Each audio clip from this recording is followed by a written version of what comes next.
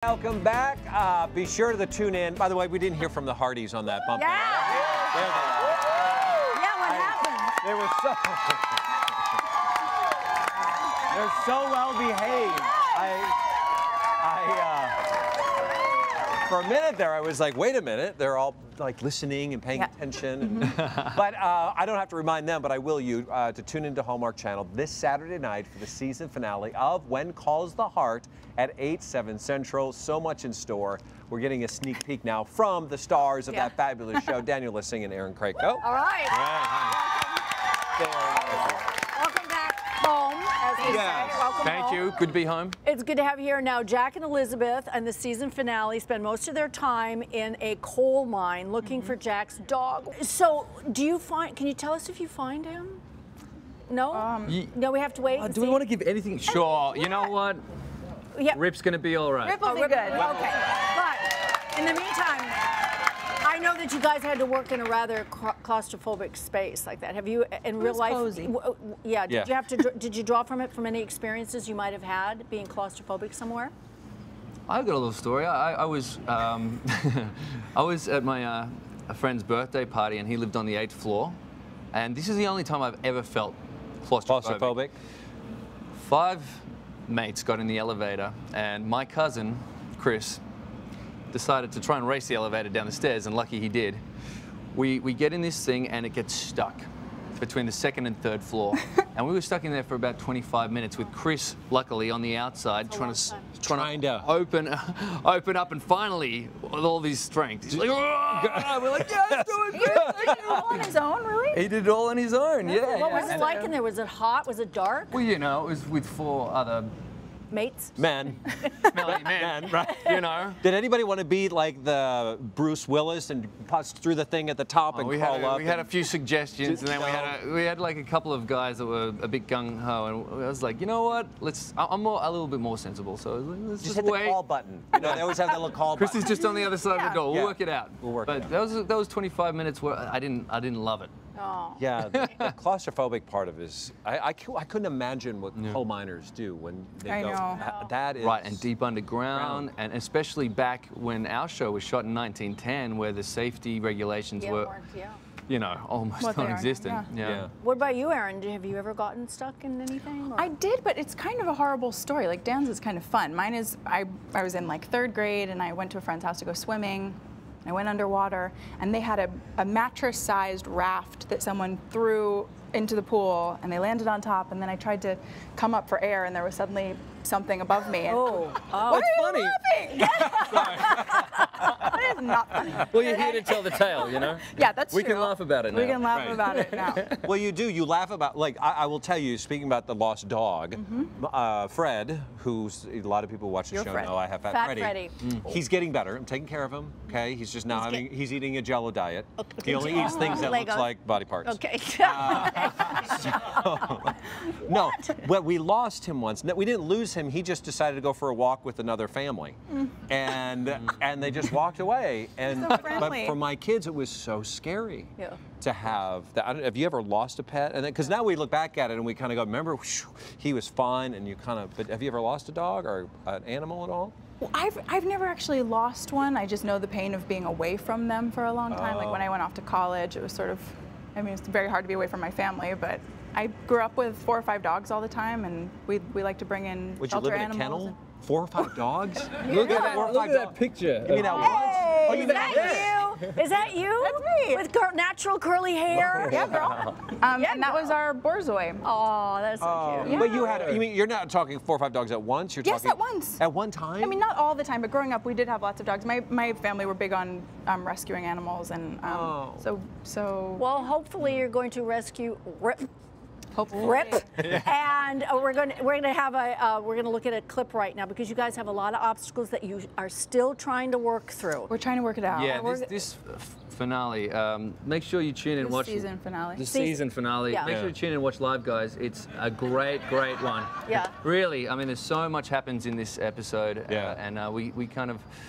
I don't want to give anything away, but a question will be asked at the end of this episode. Oh. Well, no. Let's look. Let's see what this is. Let's see if that question's in here. Okay. Let's look. Why did you say that I wasn't being honest about who I am? Elizabeth, I don't think this is where your heart is. Why would you say that? How long did it take you to come back here when your mother was sick? Jack, I couldn't just pick up and leave. She needed me. I understand that. And that's why you stayed. Not because of anything else. Are you talking about Charles? You and Charles have a lot in common. And I suppose you have a lot in common with that nurse. Faith, is it? Faith. Faith didn't try to change me into something that I'm not. In fact, the last thing she said to me before I came back was to remember who I am. Jack, when have I ever tried to change you? You wanted me to take the job your father offered me. No, I didn't. All right, I thought you should at least consider it and hear him out. There could actually be some advantages to working for him. And that's the problem right there. I don't see any problem at all except for the fact that you're not being very open-minded, and I don't understand why. Elizabeth. I gotta get back to So do work. I. Wait. What? Okay. You know, You let us on. Yeah. You're making us think that by this look at that, you guys aren't. That's two people this way, not this way. I'm not gonna lie, there's trouble in paradise. Okay. this is too painful. Okay. You guys are so beautiful together. Come on. Thank you. This is hard. It is hard. It's hard to watch the It's hard ups to and the watch downs that. of this relationship, but it's I mean, so I want to watch good. it. Yeah, exactly. I want to You watch gotta run it. back to that beach Yeah. that you're talking about earlier. So many right If now. he's going that way, I might Yeah. have to, but Actually, you do share a love. It's a love for music. Both of you in real do. life. True. Yeah. Really do. Where's it come from? well, you know, I sort of grew up, certainly through my 20s, taught myself how to play and sing and played in cover bands around Sydney. Wow. Yeah, you know. And Erin, do you have a background as well? Yeah, you know, we grew up singing around the house, and my brother's really the talent musically, but I love doing plays and musicals and stuff in school, and so it's been a while, but we're happy to be singing together. Well, Yeah. you're going to be singing also with a bandmate of yours. I'm going to let you do the introductions because he's a friend of yours. Yes, well, actually one of my best friends in the whole world, my old housemate and the star of ABC Family's Chasing Life, Right. Richard Brancadisano. Yes! Welcome. What an introduction. Yes. And welcome home to you, too. Yeah. Thank you so much. So I called Rich and said, let's jam. And he was like, absolutely. And what are you going to perform? What are you going to sing? What are you going to jam? We're doing a song called Never Stop. It's by a band called Safety Suit, and we were first introduced to this song in a fan video. One of the Hearties made a video sort of honoring Jack and Elizabeth and their relationship, so this song is in dedication to all of you Hearties and all of you Hearties watching. We're so lucky to have you. All right. All right, well, When you're ready. Get away. Yeah. Yep. Did I do that right? Boom. Yeah. Yeah. Great. 2, 3.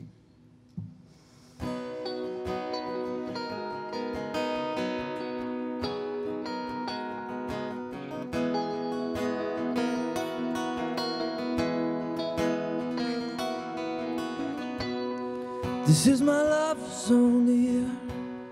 Let every woman know I'm yours, so you can fall asleep each night, baby. I know I'm dreaming of you more. You're always hoping that we make it. You always want to keep my gaze, but you're the only one to see love, and that's the one thing that won't change. I won't ever stop trying. I won't ever stop watching as you leave. I will never stop losing my breath every time I see you looking back at me. And I won't ever stop holding your hand. I won't ever stop opening your door. I won't ever stop choosing you, babe. I will never get used to you. Still get my heart racing. You still get my heart racing. You still get my heart racing. You still get my heart racing. I will never stop trying. I will never stop watching as you leave. I will never stop losing my breath every time I see you looking back at me.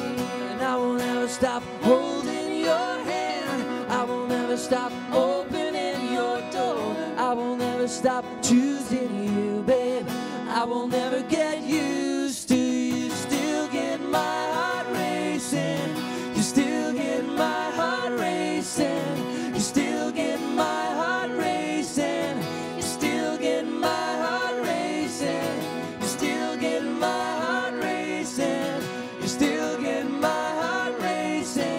You still get my heart racing. You still get my heart racing for you. Really? I tell you? I told you. Really nice. Very nice. Really nice. Thanks, guys.